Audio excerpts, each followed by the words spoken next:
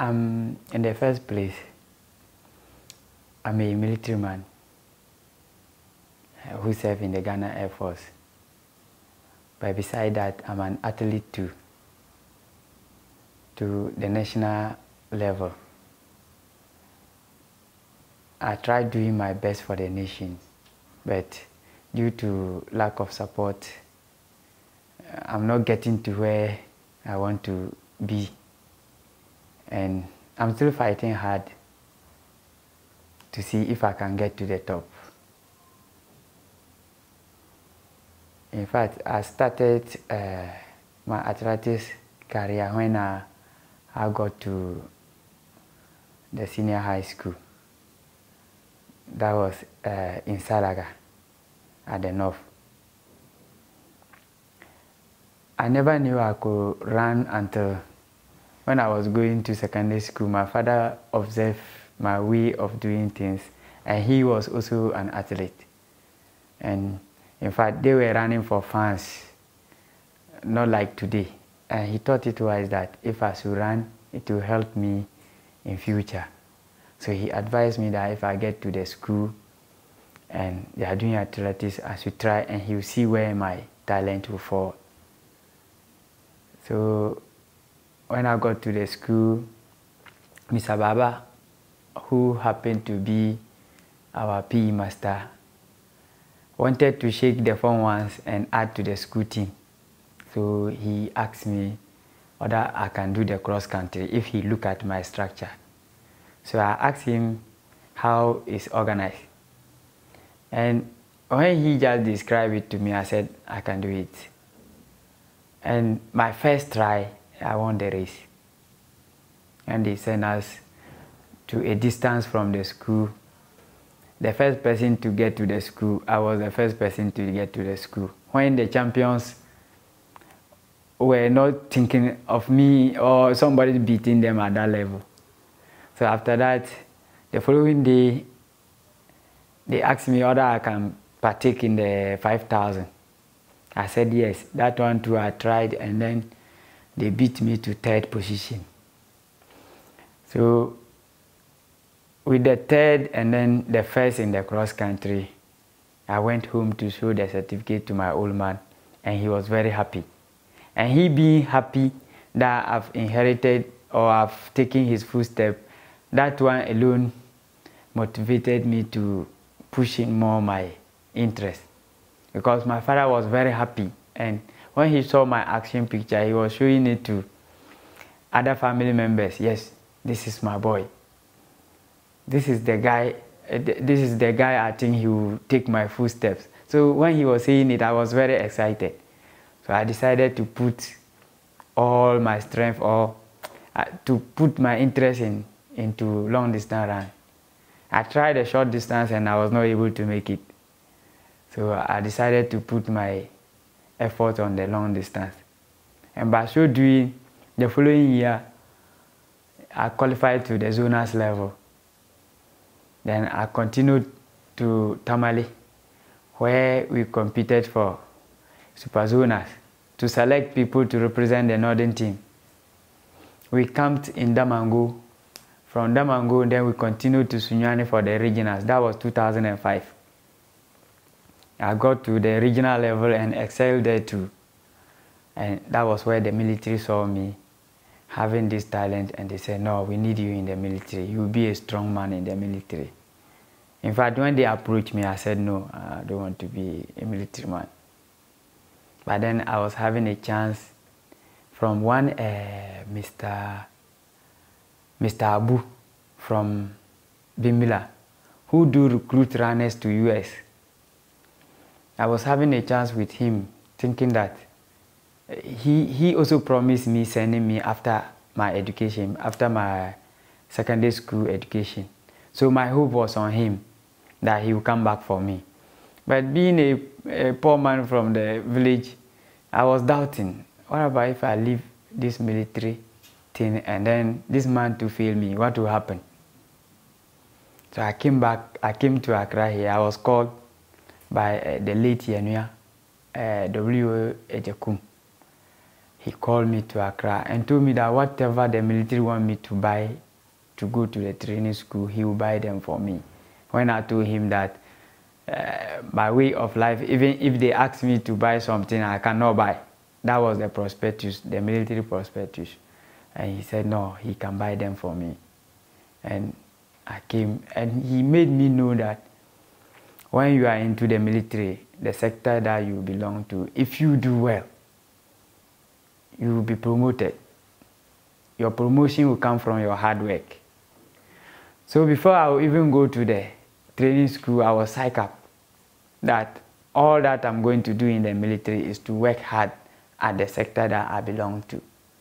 So I got to the school and they gave me a trade that after I pass out being a soldier man, I'll be going for the physical training instruction course. So at the school there, my aim was to break the training record. So I was training hard. And God being so great, I broke the run for your life with different 6 minutes. As my previous seniors did their record, I broke it different 6 minutes. From there, my first Armed Forces Games, that was 2008. I came and broke the record and even broke the national record. But it was rather unfortunate that the nation did not recognize that record. But then, the tartan tracks at Elwak was still new. I ran with Solomon Anyedina, who was the current champion, and I did 13:35 seconds in Elwak. That's in the 5,000 meters race. That one alone was already, I was at the top, because when you get to the top guys in the world, that's the timing they do, 13 low, 13 high. And I could have been there if I should get support from that place. So the military also motivated me by sending me on a mission to Lebanon. And I sensed what the man told me, that when you are in the military, your hard work will always push you forward. So I decided to put all my strength in whatever I do. So that 2008 record that I set, from there I went to Lebanon and came back 2009, and we had a national cross country in Sunyani. I did my best too. And from there, I was recognized in the nation.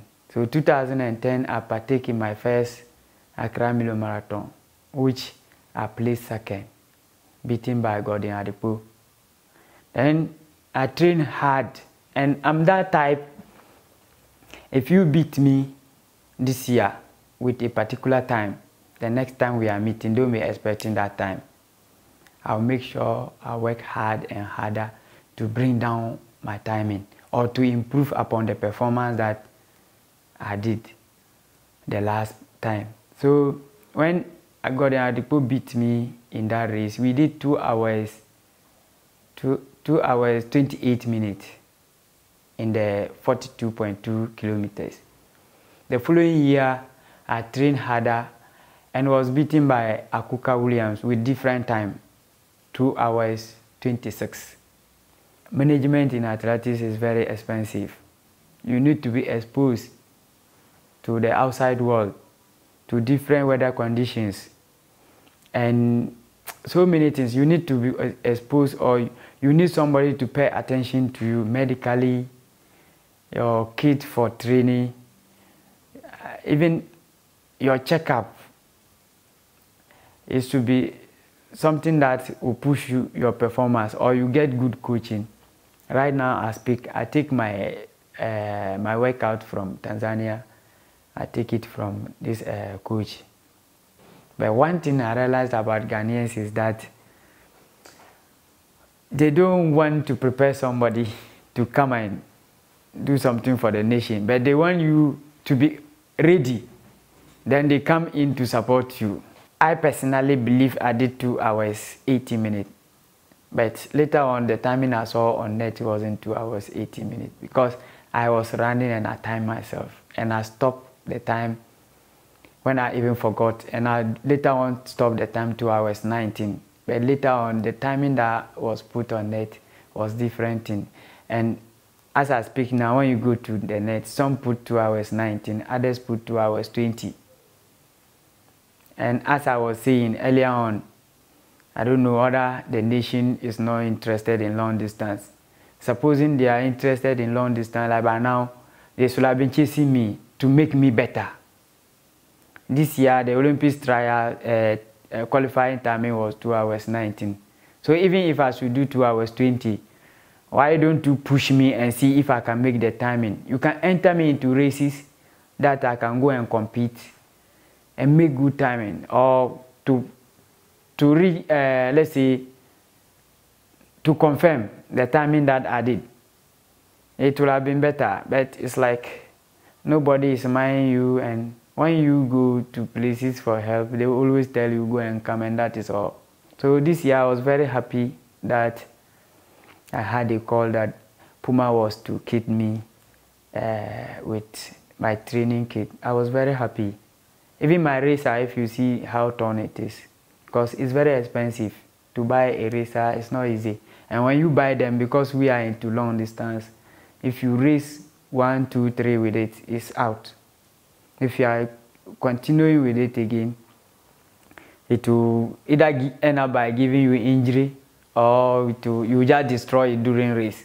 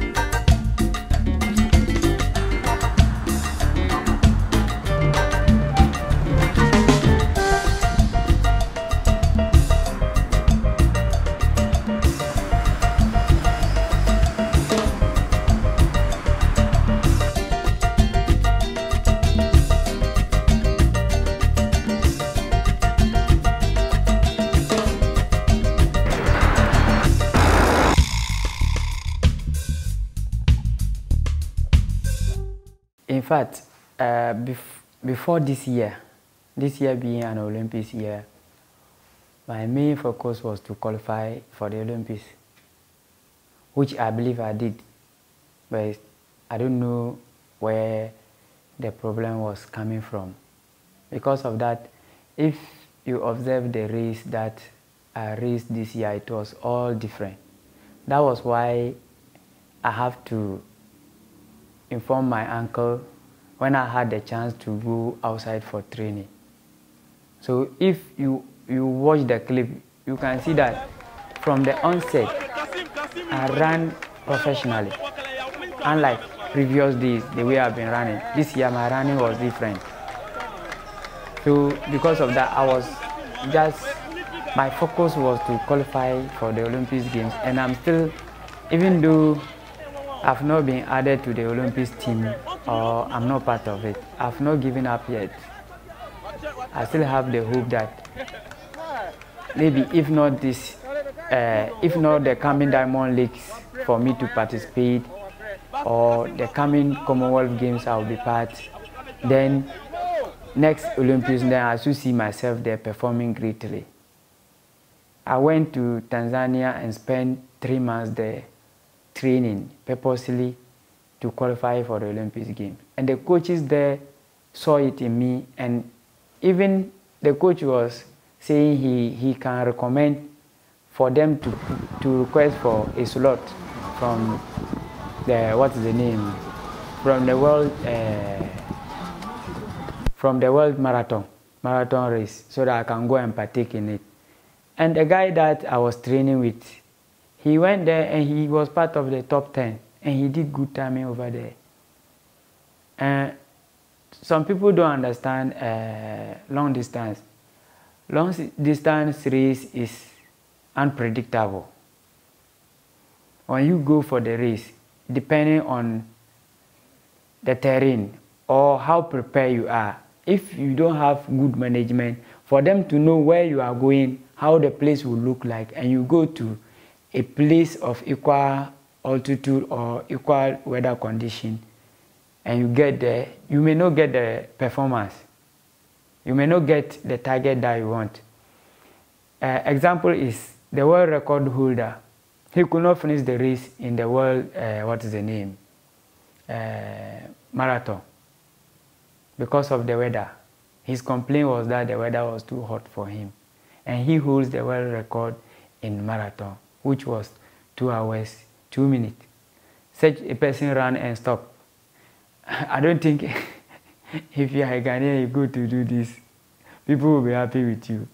But simply because some of them don't understand how athletics is. So my aim is to get to the top. My aim is to get to the top. One day also run and hold the Ghana flag high. Then somebody will see and say, yes, this is a Ghanaian. And when I was in Germany, during the race, the commentary that they passed made me feel that they've never seen a long distance Ghanaian, an athlete being a long distance runner from Ghana, because the way they were passing the commentary, they said this was their first time of seeing a Ghanaian long distance runner. All that they know about us is football and sprint. We have the long distance runners. We have them. And if we focus on them, or we get good management, other countries that we always meet, most of the athletes, some are police. Ethiopians, I met most of them. Some are police, others are soldiers. Normally, in a country, when they see let's say a sportsman, they think he's fit to do the security jobs, which always deal with fitness. So most of the athletes you see on top there, if they want to tell you or if you want to know much about them, you will discover that they are all coming from either the military, the police, or fire service. Most of my friends that I've been meeting outside are also uniform personnel. So me being a uniform personnel and an athlete is not surprising. So in fact, if as you get the chance, I just want to make a history. I want to make a history. Just recently, during the Armed Forces Games, I ran 40 minutes in 5,000. You can ask the sports council, when was the last time somebody ran 40 minutes in Ghana here in 5,000? And even when you watch the tata on which I ran, you can see potholes. At times you step on the concrete. So nobody should tell you if somebody should run 14 on this tata, somewhere else he will run 13. That's why I'm saying I don't know how serious Ghanaians are taking long distance. If they are taking it serious, maybe I'm just an athlete. You are, that is your profession. You are a coach or you are into sports management. And you've seen that I have some talent. Even if I'm discouraging myself, you should encourage me. Even if you see that I'm serious, or no, even if you see that I have the talent and I'm not serious, you should be the best person to do what? To encourage me to be serious. Let me understand what I'm doing, even if I don't understand it. How much more I understand, and yet you are not getting any support, or nobody is pushing you into it. Look at this canvas, this particular canvas, this eraser, and that's 400 Ghana cedis. If this is 400 Ghana cedis, and I wear this for let's say 2-3 weeks, and it's torn, how do I buy another one? Another 400 Ghana cedis. So let's say within 3 months, I've used this one times 3, and it's gone. What I will use for the competition is not there. At the end, what I will even take, my diet, medically, my multivite, things that will help me perform. Like, let's say when you go for training in the morning, when you come back, you need to eat well to recover for evening training. All these things, when you sum it up till the time that you go and compete, what you take in Ghana here, it doesn't even match half of it. This year's race, I had 1,500 Ghana cedis. No, 15,000 Ghana cedis. That is 150 million old currency. How much did I spend when I went to Tanzania? $3,100. So let's see, just subtract that one alone. $3,100 from 15,000 Ghana cedis. How much is left? So you see that I was running at loss in order to qualify for this Olympics. I was pushing myself. I trained, and in fact, some of my family members will see me and think I'm a sickler. But with my uncle, I could remember during the Millennium Marathon, I could not perform, and he looked at me and said it was overtraining. That when he looked at me, that it's like I was overtraining. When we also relax, we like it, but we choose to come up to also help the nation in a different direction. Supposing I go for the Olympics and I'm able to win a gold medal, it's a glory to the country. And I was pushing harder because I don't think of what somebody will give me before I'll perform, because I will be the first person before the nation. They will ask, who is that? They mention my name, Kassim, before where he's coming from. And whenever I'm running and I put this in my mind, it boosts me to push myself more, thinking that one day, if I should get the support, I will get to the top. And when we come to the military, they are ever ready to release me whenever a letter comes for me to be released, because they know me to be a national asset. So in case of any competition, someone is entering me outside, don't hesitate.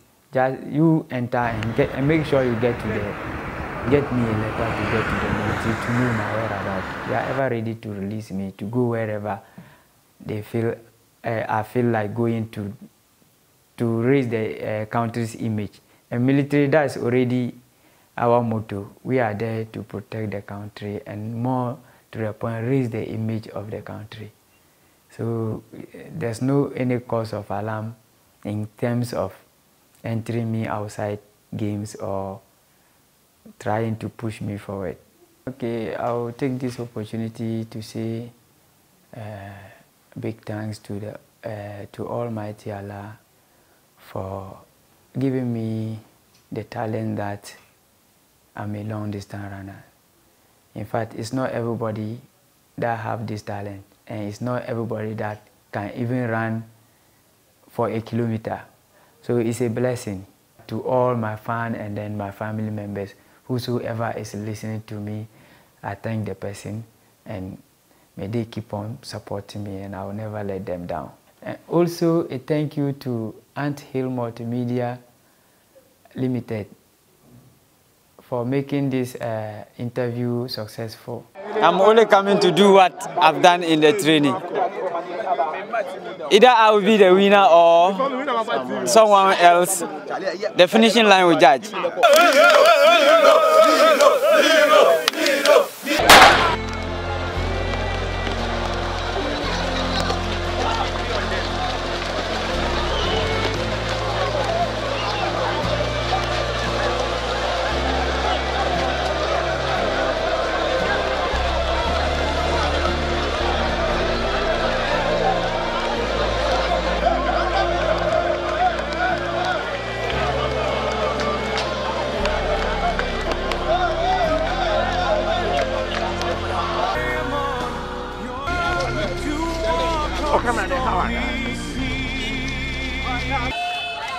The feeling of accomplishment that comes with crossing the finish line was a great motivation to Mohammed Kassim, runner-up of the 2010 edition, to judge his lead. But inculcated with a Milo brand spirit. Okay, Kassim, you were here. What can I help me to? I'm not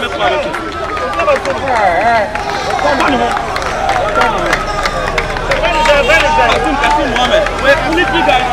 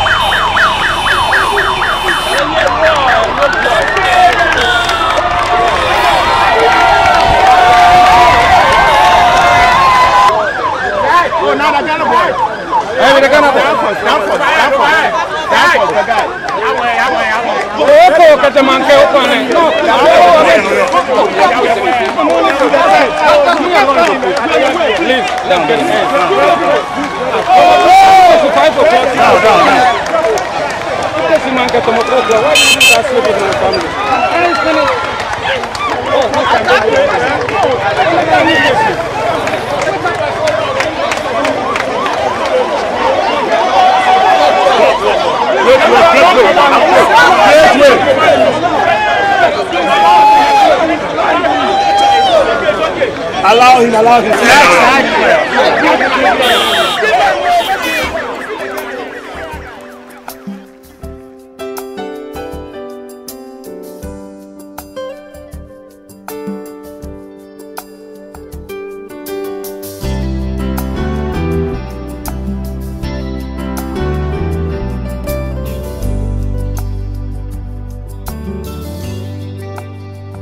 My heart is filled with songs of praise. You gave me hope, you made a way. Now I long to live in your presence. These are some of the medals I had from the previous marathon races that I've been racing. This one here was this one here was the 24th edition, which was 2010 in Accra, and this one was also in 2011. Then this one 2013, a gold medal. Then this one 2015, another gold medal. And this one here was a medal I had from the international Finnish half marathon. And this one here also international May Day in Dar es Salaam. That was in Tanzania. And this one here is the National Unity Games. This was 5,000 meters race medal in 2011. This one here was Ngorongoro International Game Race, also in Tanzania. And this one here is Bagamoyo Historical Half Marathon, 21 kilometers, also in Dar es Salaam. And this was The medal I had for my first cross-country race in Europe, that is in Germany. It was 10.3 kilometers race. And this is also a mountain race, a race in Owu Mountains in Ghana. And in front of me are also some of the trophies that I've won. This was 2013 Accra Milo Marathon Trophy. And this one here is 2015 Accra Milo Marathon again. And then this one here was the Best Sportsman Award for the year 2015, the Ghanaian Forces. I'm crying out, I want to live for you alone. You have captured my